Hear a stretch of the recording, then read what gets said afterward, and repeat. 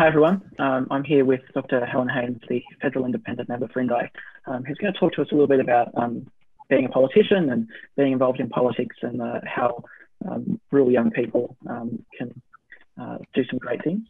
So Helen, thank you for being here. It's a pleasure, Eli, and really great to talk to you, and hello to all your listeners. So I guess to kick off, where did you grow up and what was that like?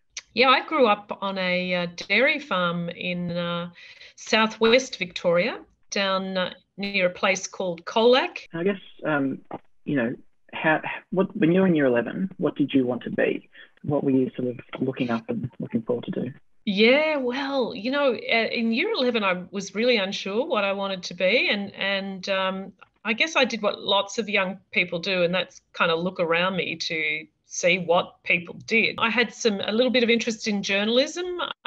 We had a local paper in our town and I quite liked writing. I thought that could be interesting. I was a bit interested in teaching too. I did work experience teaching, and then I thought, I don't think that is going to suit me. And then a couple of my great aunt, they said, you should be a nurse. Be a nurse. That's a really great thing. That'll stand you in good stead. You'll be a useful person. So I started thinking about nursing, and that's ultimately what I did. It's interesting, being a politician isn't sort of, I went to university and I, got an internship. But how did you get into politics? How did you become an MP? Yeah, well, it's a pretty long journey, Eli. So I guess for me, I set about living my life. When I did leave school, I kept a place at university. I applied and was accepted for a spot at uni to study arts at Melbourne Uni, and I deferred that and I went nursing at St Vincent's Hospital because that's where my aunts told me I should go. And I continued doing nursing and finished that course, and then I decided that I'd do some travelling overseas, and I did that for about a year with a mate, backpacking around the world. Came home, thought it was time to do a bit more study, so I studied to be a midwife, and after I finished that course I moved up to northeast Victoria, and I worked in the Wangaratta Hospital and then in the Chiltern Bush Nursing Hospital. And then I thought I really needed to do some more study. I became more and more interested in broader public health and trying to understand the reasons why people end up in hospital or why things don't go well. So I studied a master's degree in public health, and from there I really got very interested in research, and I undertook a PhD in medical science. And so I guess all along the way, I was becoming more and more interested in the why rather than the what. And one of the whys of understanding why people get ill or things don't go well is the policy levers that really impact on people's lives.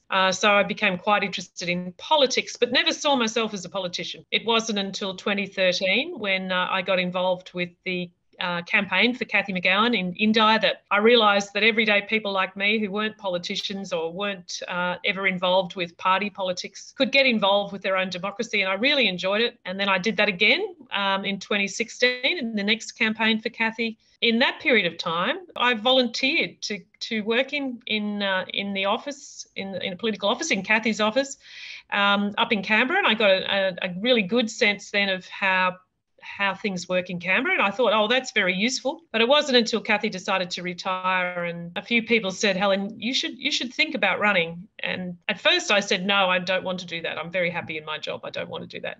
But I was convinced. I was convinced to try. I think that's a really good message for a whole bunch of young people who have dreams like that.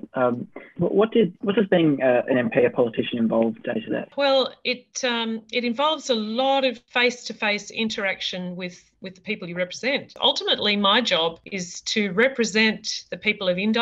There's 122,000 voters in Indi, to try and represent their feelings and their voice in the making of federal laws and in policies that go around that, in the way that governments decide to spend the money and where they decide to spend it. I'll tell you what a typical day in the electorate looks like. Around about 7:30 in the morning, I get my first message from my media advisor, who has a summary of all the news that's in the local and national newspapers. so that I've got links directly to those stories so I can read them and be on top of the news straight away. At 8:30, I have a conversation with my Chief of Staff, who gives me an outline of all the appointments that I might have in my diary for the day. And those appointments can range from going out to visit a school to deliver some flags and talk to the kids, to going to a community health service and listening to some young people who maybe at, say, a headspace talking about mental health. I may be meeting with local council to talk about infrastructure projects that they may need. I could be any of those things. So we talk through what the diary looks like. Then I usually come into my office either in Wangaratta or Wodonga, and we have a team meeting. We catch up with what everyone's got on their plate for the day and where everyone is and what's going on. And then I get on with the appointments that are there. We go through like that, either out on the road or in the office, until usually around 6:30 at night. And then if there's evening appointments to go to, like a dinner or some kind of presentation ceremony, off I go to that. So it's not uncommon to get home quite late. That's a pretty typical day. And then, of course, when I'm in Canberra, which is about 20 weeks of the year, I start the day pretty early up there. I'm usually in my parliamentary office around 7, and I have a meeting with my team at 8 o'clock, and we talk about the schedule for the day. We discuss the legislation that's going to be debated, and we talk about all the parts of that legislation, and I make decisions around how I'm going to vote, or if I'm not sure, we do more investigations. And then the day rolls. In that, there's often media interviews with radio, print or television journalists who are interested in some of the stories that I'm involved with. Sometimes I've got a question to ask in the House of Representatives, so I need to work out what question I'm going to ask and why. So I've got fantastic people in my team who really help me a lot. It's incredible. And I guess looking forward to the future, what do you think the world of politics, MPs, politicians, what do you think that will look like in the future? Well, I hope it looks a bit different to what it looks like now. Right now, if you look across the Australian Parliament, you see, particularly in the House of Representatives, you see a chamber that doesn't really reflect modern Australia. We only have 30% of the seats in the House of Representatives are held by women. We only have a handful of people in the House of Representatives who reflect the ethnic diversity of our community. We need to have far more First Nations Australians in our parliament. We need to have more women. We need to have more people from varied cultural backgrounds. So I hope the parliament looks different in the future. I want to see a respectful parliament which is safe and terrific to work in, no matter who you are. I agree with you on all of those. That sounds like a really great vision. And finally, what advice do you have for rural young people who are interested in getting into your area of work but don't possibly see themselves as being politician material? I think if you're interested in politics, you need to do what we're doing just now.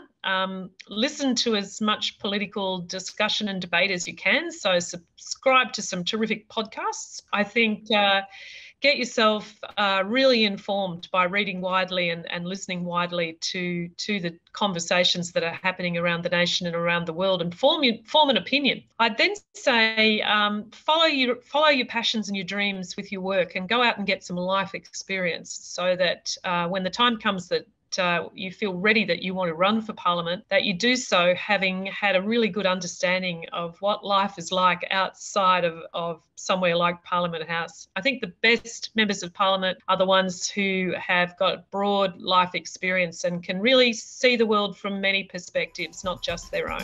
Awesome. Thank you so much, Helen, and thank you everyone for listening in.